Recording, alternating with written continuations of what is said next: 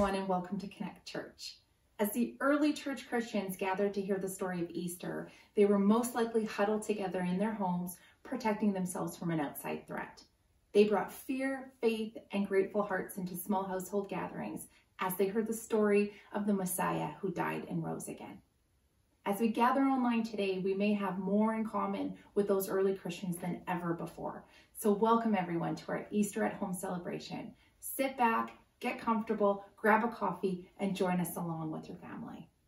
Later on during the service, we will celebrate communion. So if you haven't yet already prepared yours, go ahead now, gather some bread and some juice, and we will celebrate together.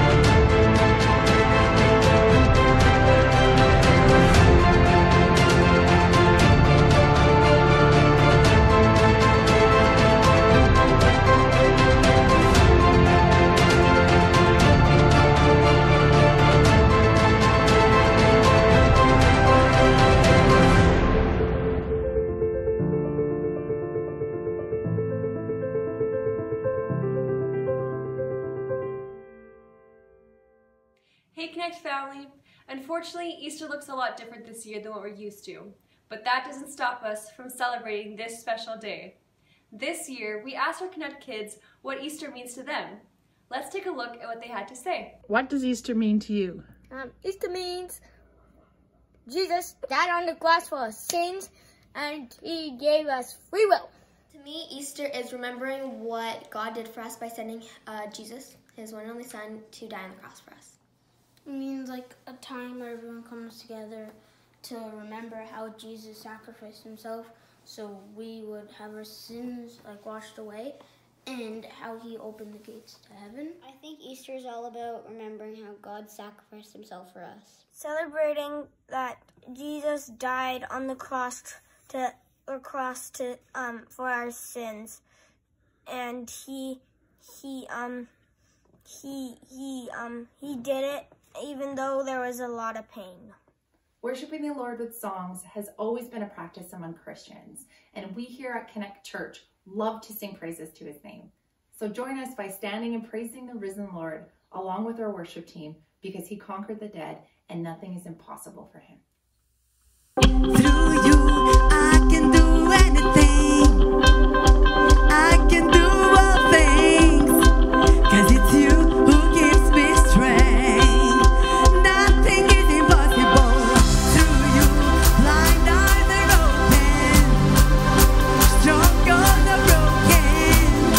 I am living by faith. Nothing is impossible.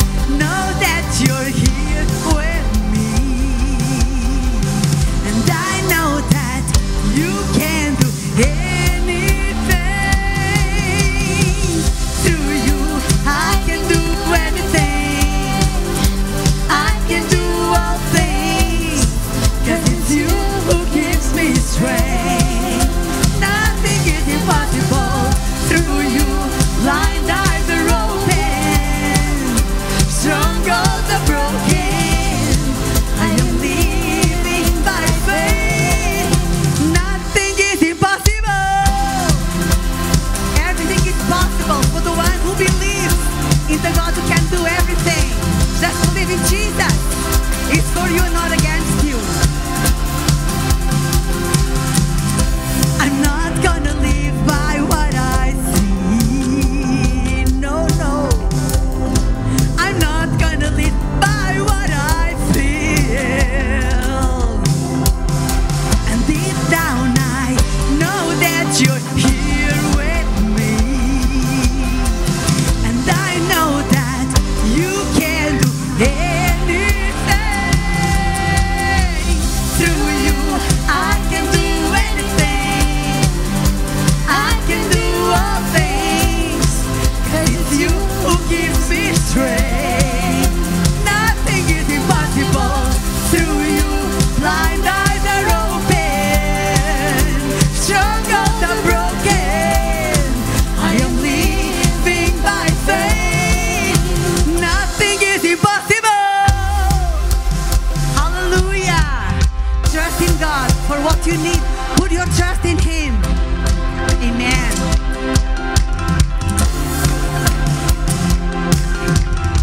And I believe, I believe. And I believe in you. Oh, I believe, I believe.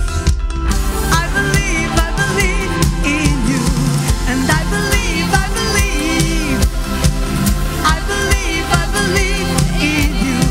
And I believe, I believe.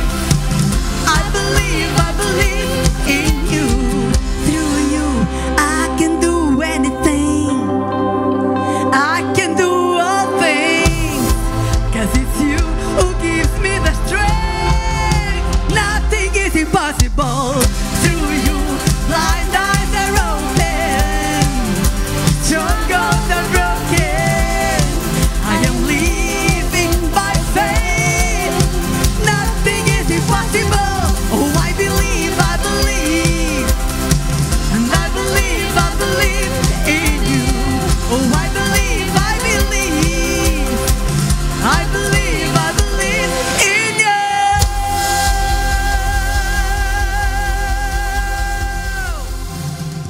you. When you hear the word Easter, what pops in your mind? Well, there's two sides of what pops into my mind. We got Jesus, and we got Easter Bunny. And they're both pals. The word Easter makes me think of Jesus. The cross. An empty tomb. The first thing that pops into my mind is just like a picture of a cross, I guess. I should first think of a tomb and like a grave. It's kind of sad, but I do. And then I think of like chocolate, and then I'm like, oh, there's a cross there. And like, boo! That's like literally the order. Otherwise, it's like cross and chocolate. Jesus.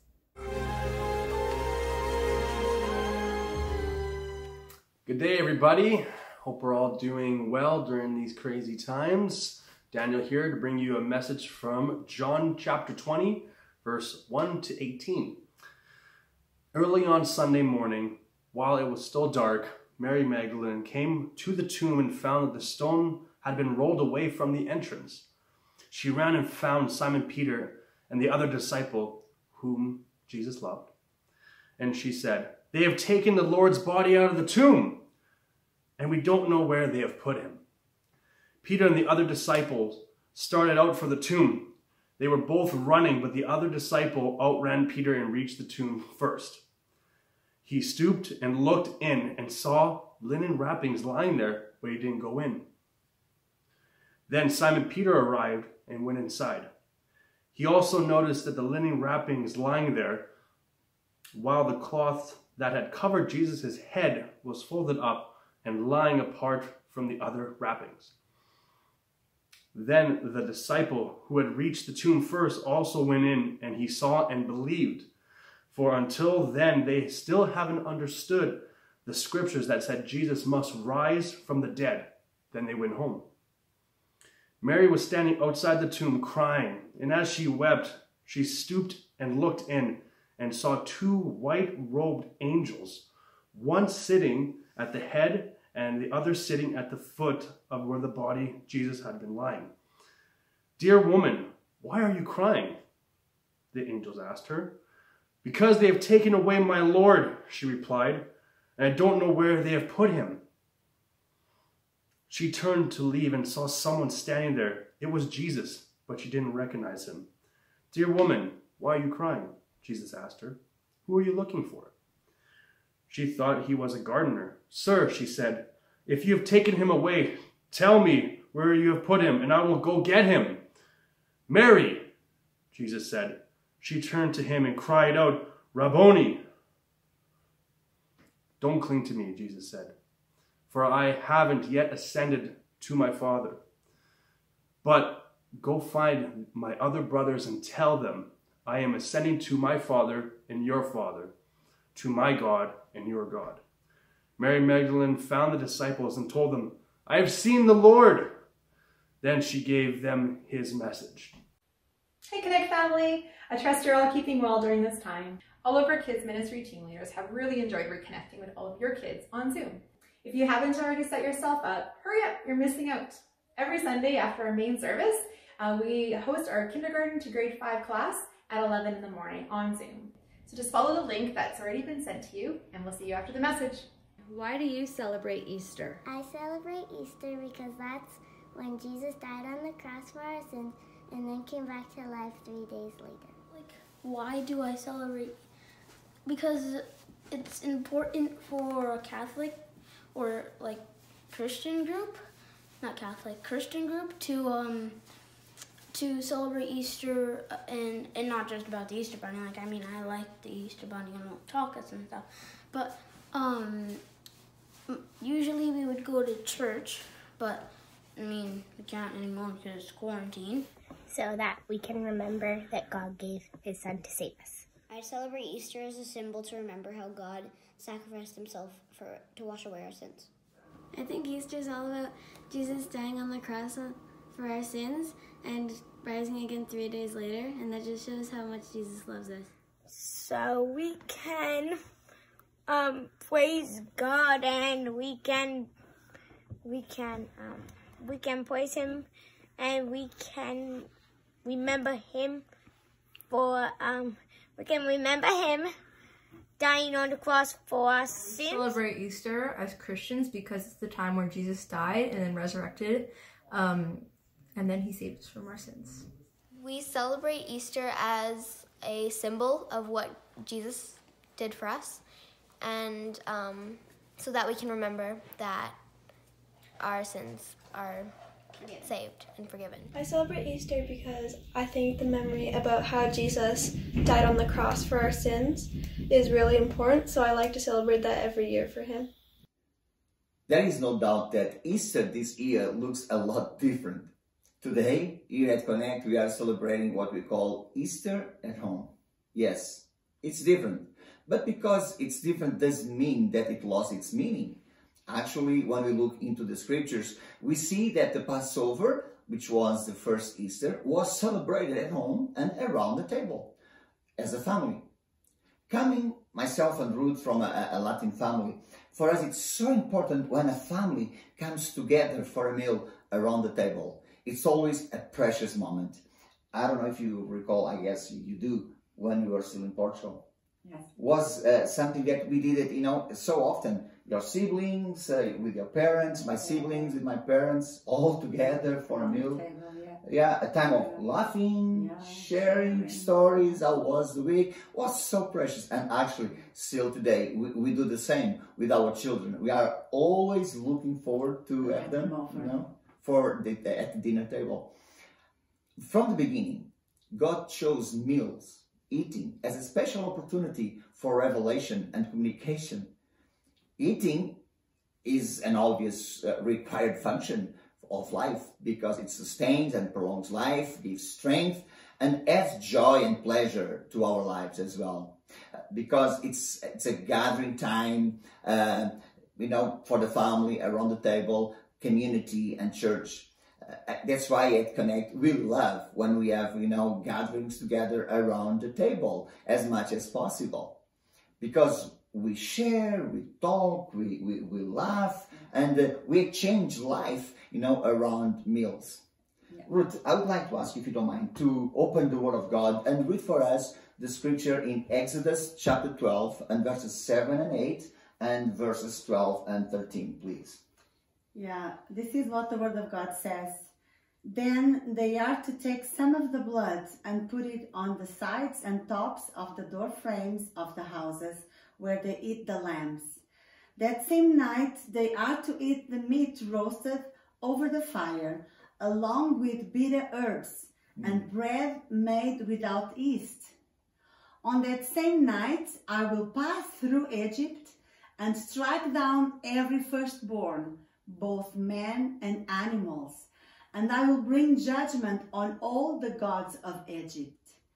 I am the Lord. The blood will be a sign for you on the houses where you are, and when I see the blood, I will pass over you. No destructive plague will touch you when I strike Egypt. The Passover was a foreshadow of an announcement of Easter, of what Jesus would be doing in the future, shedding his own blood for forgiveness of our sins, offering himself as a sacrifice for us once for all, bringing freedom to all who would accept him. We can say that the Passover meal was the announcement meal of Jesus coming as our Redeemer. Many years later, when Jesus was getting ready to celebrate the original Passover as a good Israelite, because they were told and taught to keep doing it so they would not forget the deliverance that God had done at Egypt and to continue to look forward for what he was going to do. It's so interesting that was exactly during that celebration, the Passover, of something that was announced years before, again, around the table. It was there that Jesus revealed that he was the Lamb that would supply the blood for cleansing and protection. And he told his disciples that he was the unleavened, the sinless bread that was to be consumed with the meal. It was there that around the table Jesus instituted the Lord's Supper or communion. And once again, Ruth, I'm going to ask you to read for us in Matthew chapter 26, verses 27, 28, and 29, that talks about what happened that day around the table.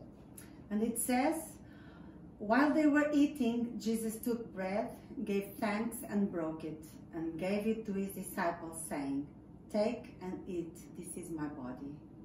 Then he took the cup, gave thanks, and offered it to them, saying, "Drink from it, all of you. This is my blood of the covenant, which is poured out for many for the transgressions of sins. I tell you, I will not drink of this fruit of the vine from now on until that day when I drink it anew with you in my Father's kingdom." That was the fulfillment meal. Jesus was about to go to the cross to shed his blood for us. But there is another meal, the resurrection meal. This meal happened after the resurrection of Jesus. It was the meal at which Jesus revealed himself as the glorified Christ and victor over sin and death. And we can read it in Luke. And again, I'm going to ask Ruth to read for us that passage. And it says, when he was at the table with them, he took bread, gave thanks, broke it, and began to give it to them. Then their eyes were opened, and they recognized him, and he disappeared from their sight. Yes, Jesus was alive, and Jesus is alive today. He talked with the disciples. He could be seen and touched by the disciples, and even he sat around the table and he had a meal with them. So it's no wonder that the announcement of Jesus coming was at Passover around the table. The fulfillment was around the table. And then the proof of his resurrection all happened around the table during a meal. It's also no surprise that Jesus declared that he is the bread of life. In other words, we need to consider that we need to take Jesus, because when we take him, he produces eternal life in our lives. Friends, Jesus is the bread of life. Bread is to be consumed. Bread gives strength. Bread gives life. My question for you today is, do you want to have Jesus? Do you want to have the bread of life? Do you want to have eternal life? If so, come to Jesus. and accept his invitation. Because Jesus is saying to you, come to me and I will give you rest. If you want to surrender yourself to Jesus, if you want to give your life to Jesus and receive the forgiveness of your sins, repeat after me this short prayer, saying, Lord Jesus, I recognize your love for me. I recognize that you are my Lord and my Savior. I accept your forgiveness. I surrender myself to you once for all. Make me a new person. In Jesus' name. Amen. Friends, if you did it, or even if you didn't, but you still want to know more about this Jesus, about what he has to offer you, I would like to encourage you to go to our webpage, and on the top right, there is the menu. Click on the menu. On the drop-down menu, go to Contact Us. There is a card that you can fill out and send to us. Send your questions, your comments, your prayer requests. We will be following up with you because we want to help you. Now, we would like to celebrate communion, the Lord's Supper. And I would like to encourage you to go, if you don't have it yet prepared, and grab some bread and some wine or juice or whatever liquid, because we are going to celebrate communion together. Myself with my wife here, Ruth, we're going to celebrate communion here, you with your families. Although we are apart, but we are together in spirit. And together as church, as Connect Church, we're going to celebrate communion today. The New Testament communion replaced the Passover meal. For the church communion, it's a symbol of what Jesus did for us at the cross of Calvary. The juice represents his blood that was shed for our sins. And the bread represents his broken body for our sins as well. So let's take communion together and let's remember what Jesus did 2,000 years ago for you and for me. I'm going to ask Ruth to read for us some instructions that the Apostle Paul left for all of us regarding the Lord's Supper. And it's in 1 Corinthians chapter 11, verses 23 to 26. So let's read together the Word of God. Shall we? For I received from the Lord what I also passed on to you. The Lord Jesus, on the night he was betrayed, he took the bread. And when he had given thanks, he broke it and said, "This is my body, which is for you. Do this in remembrance of me." In the same way, after supper, he took the cup, saying, "This cup is the new covenant in my blood. Do this whenever you drink it in remembrance of me. For whenever you eat this bread and drink this cup, you proclaim the Lord's death until he comes." Amen. So, church, let's do it together. We're going to do it here. We're going to do it at your place. Let's take the bread and, like Jesus said, the word says, Jesus, he gave thanks and then he broke the bread and he passed it to his disciples. And let's do the same. Let's remember what Jesus did for us. Let's partake together. Do this in remembrance of me.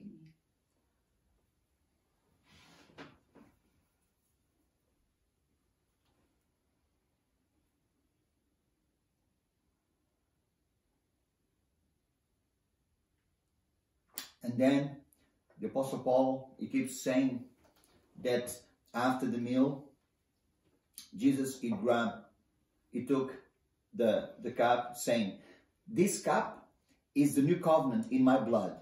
Do this whenever you drink it in remembrance of me." Let's partake together the cup as a remembrance of his blood for us. Amen. Hallelujah. Let's thank him. Let's praise him for what he did for us. Ruth, do you want to lead us in prayer? Yes. Let's praise him. Father, we praise him, Father, Jesus. Because you chose to send Jesus Christ to this world to die for all of us, Lord.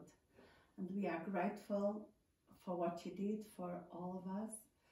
Without what you have done, we could never be here. We could never have an eternal life and fulfilled life. So we thank you, God, because you did what no one else could do for us, Lord, because of what Jesus did on the cross, dying for all of our sins and paying a death that no one could pay. We could now, through Jesus, which is the way, the truth, and the life, we could get communion, we could be in fellowship and in relationship with God the Father, recognizing that we are sinners, recognizing that we sinned, and we repent from our sins, Lord, and we know that the way is open by the blood of Jesus. We can get to you, and there is forgiveness for our sins, there is acceptance, there is grace. Your grace is all that we need, Lord, and we can experience it, we have it in our lives, we believe it and we receive it, Lord. So thank you, Father, because we are never alone. You are always with us, like you promised, never leave us or forsake us. And thank you, Lord. We pray for everybody that is hearing us and watching this video. We pray for those that have not received you in their hearts as their Lord and Savior. We pray that you reveal your love to them, you reveal your grace to them in such a way like no one else can do, oh Lord, because only you know the human heart, Lord. Only you know how to reveal yourself to everybody, Lord. So we pray for them that they open their hearts and their minds to you, and let you come and enter and change their hearts and their lives, so they can also have eternal life. We pray, Father, for a blessed time in every household, in every family, not only for Connect family, but for everybody that is watching us. We pray, Father, your blessings and your presence in every household. And we thank you, Father, for every blessing in Jesus' name. Amen. Amen. Friends, Jesus is alive. So let's celebrate Jesus' resurrection. And because he lives, we shall live as well.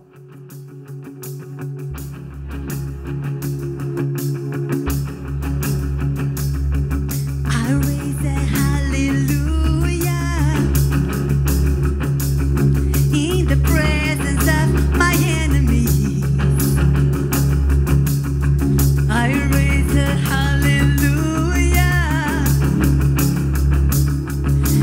louder than the unbelief.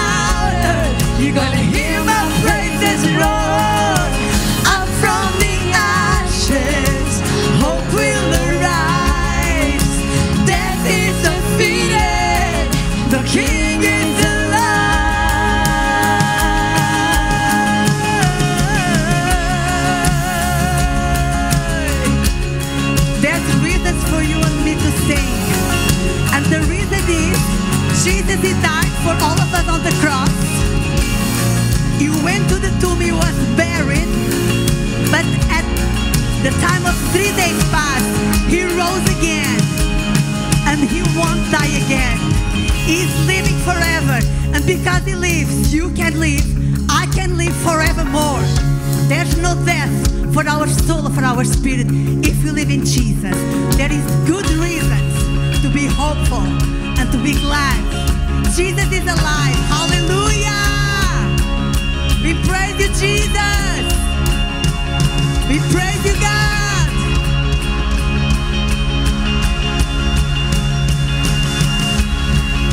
Yes. I'll raise it, hallelujah. I'll raise it, hallelujah. I'll raise it, hallelujah. I'll raise it, hallelujah. I'll raise it, hallelujah.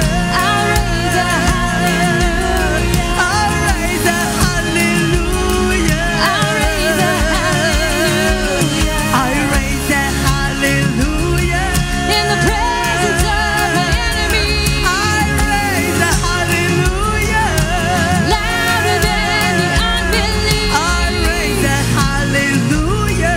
My weapon is a melody. I'll raise it, hallelujah. Heaven comes to fight for me.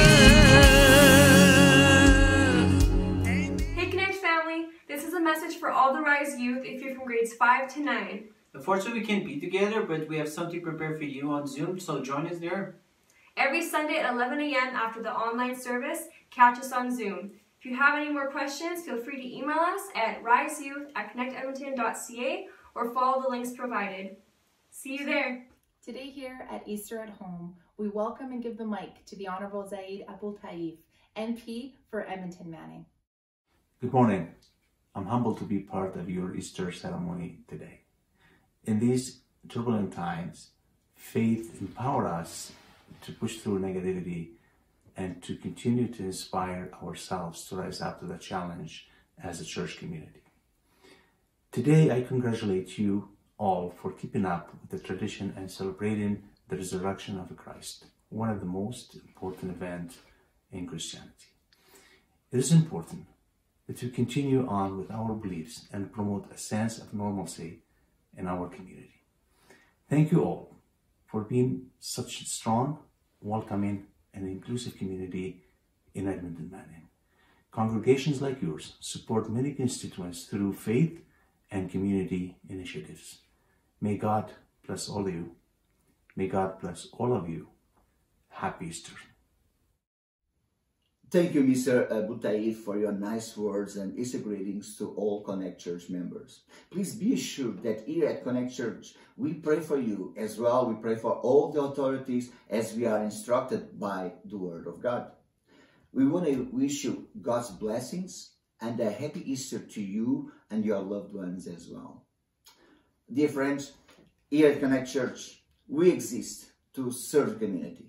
If you know someone in need during these tough times that we are living in, please contact us because we have a team of volunteers that are ready to go and drop off groceries or medication or something else of a need. But you need to contact us. Please email us at info@connectedmonton.ca and we'll be in contact with you and follow up according to the need. Please keep connected with someone. Call, text, email, or video call someone. Don't walk this journey alone. We are all in this together. Don't fear or panic. Stay in peace. These times they will pass and we will be meeting in person again with our loved ones and our friends and family, and we are going to be okay. Keep watching our video posts throughout the week on Facebook and the YouTube channel at Connect Church Edmonton. Sus, she will come again to make some announcements, but on the description of this video, you can find information and links regarding our weekly gatherings and activities. Yes, the building is closed, but the church is open.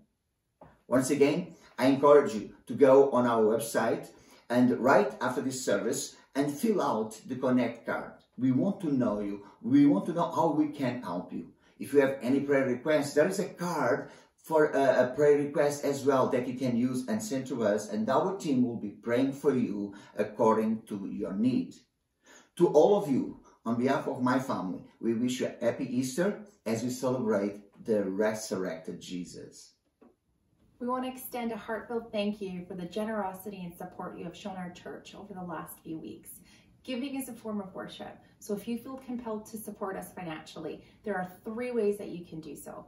By visiting connectedmonton.ca, then select the menu bar, followed by the Give Online, or via Etransfer to info@connectedmonton.ca.